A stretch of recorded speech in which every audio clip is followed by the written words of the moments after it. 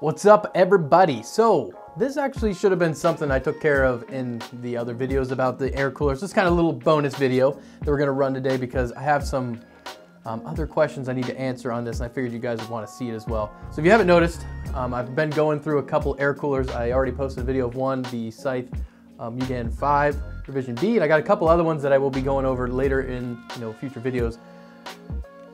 But as we consider what air cooler to make version 2, we need to really consider, the size of it. A lot of the air coolers I have are tower coolers. They're all nickel plated, so a little better off than this one.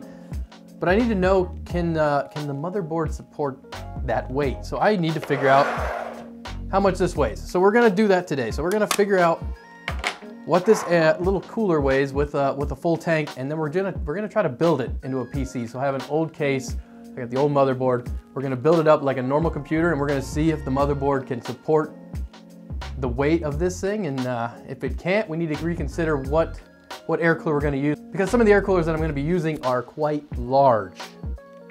And if we, water cool them, they're gonna be quite heavy. So I need to know, is this as big as we can go, or do we need to look for something more low profile? What do we need to do in order to build something that can be mounted in a computer and used for daily driving? Okay, so first we're gonna test the weight of the stock 212 Evo with the fan on it, and we're gonna see what that weighs, and then we're gonna put on the box, which I've already filled with water. Not leaking still. And we're gonna see what that weighs. So let's start with this one. So the weight with the fan and the heatsink, it looks to be 549.2 grams. So now let's see what this Boss Hoss weighs.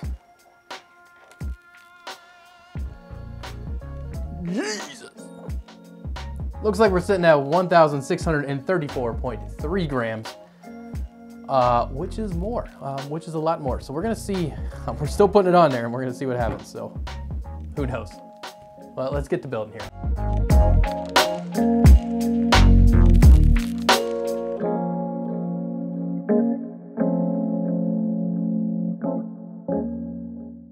So beautiful, not so much. Functional, also, also debatable.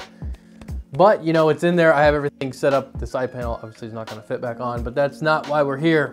Also, the power supply and hard drive and a lot of things are outside the case. And that's because, well, one, this case wasn't meant for water cooling to an extent such as this. Also, if this thing does fall off and explode, I'd rather not lose my power supply if I don't have to. So we're just going to leave it like this because we're not really trying to pack this in the case. We're just trying to see if this 1,600-pound beast is gonna break this motherboard like a little bitch. So let's fill it up and see what happens. Right now it's empty. I think I'll boot it up just to make sure that the motherboard even still works, because I've been having issues. It's slowly been dying. Some DIMM slots have went out. It's on its last leg, so rip. But we'll turn it on without any water, see if it even boots. Also, the screen is not ideal for you guys, but my apologies. Hey, I don't know if you can see that back there, but it is coming up. So things are still working. See if we can get logged in here. So we are into Windows, so everything is still working, surprisingly, on the old motherboard. Obviously, if it does break, we're gonna lose the old graphics card, but it's a 580. It's had its time. So let's turn this off, fill this up, and see if it breaks, I guess. If it doesn't, then we'll see what the temperatures are when the water's going in this side, flowing up through and out the other side.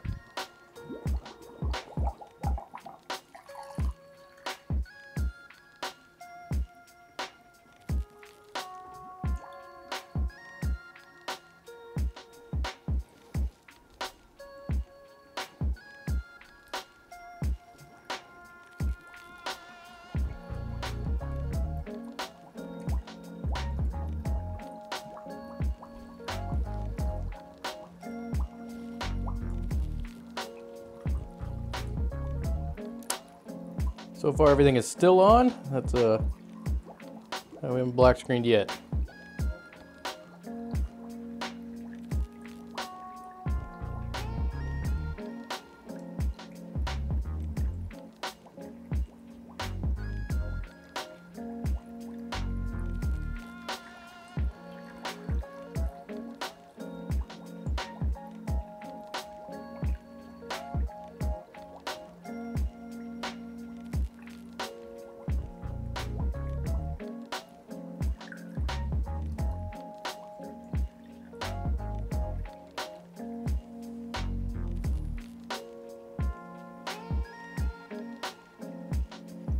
Looking good. So I got the pump running full speed and I'm looking in there and I'm not seeing any bubbles this time in the fin stack.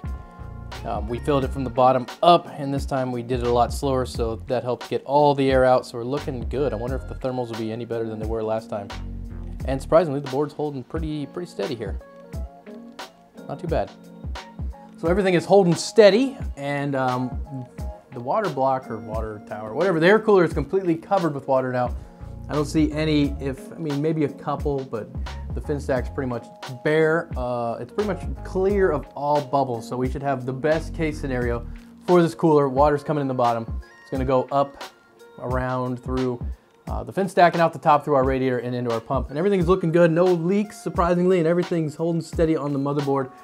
And we're still up, so it's time now to run Prime 95 for 30 minutes and see if our temperatures are any better than they were the last time we tested it. So here we go.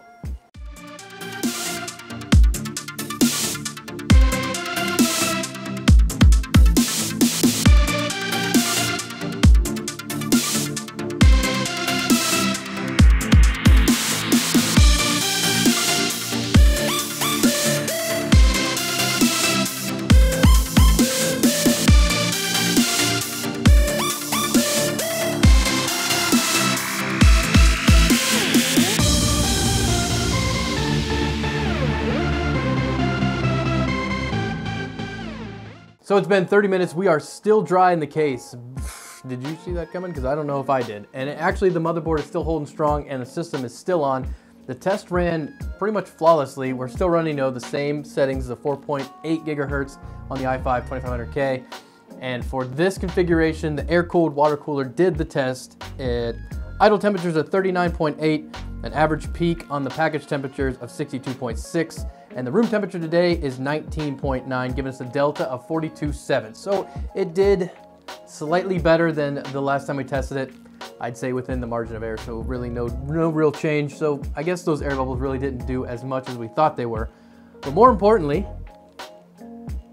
the motherboard can hold it. So I don't know, this thing weighed like a little over 1,600 grams, so I don't know exactly what the breaking strength is of a PCB board, but we know it's not 1,600, so we can move forward with a design similar to this. Obviously, we're gonna need to find something a little shorter because the case would, at least for this case, we wouldn't be able to get the side panel on. All in all though, I think it looks pretty cool. We've got a little RGB light shine on there just to give it a little bit extra awesome. But what did you guys think was gonna happen? Did you think the board was gonna hold it, or did you think all hell was gonna break loose? I will say I was on the fence. I didn't know for sure. I was more concerned of leaks since now we have the stress is a little different. The load is handled a little different now than it has been before, but I will say things have held up pretty well and I can't wait to see what comes out of this next. So thank you for watching. If you haven't, if this is actually the first time you've seen this thing, go back and check out the other ones and make sure you get subscribed because we're not done with this. This is just the beginning and it's also great fun. See you next time.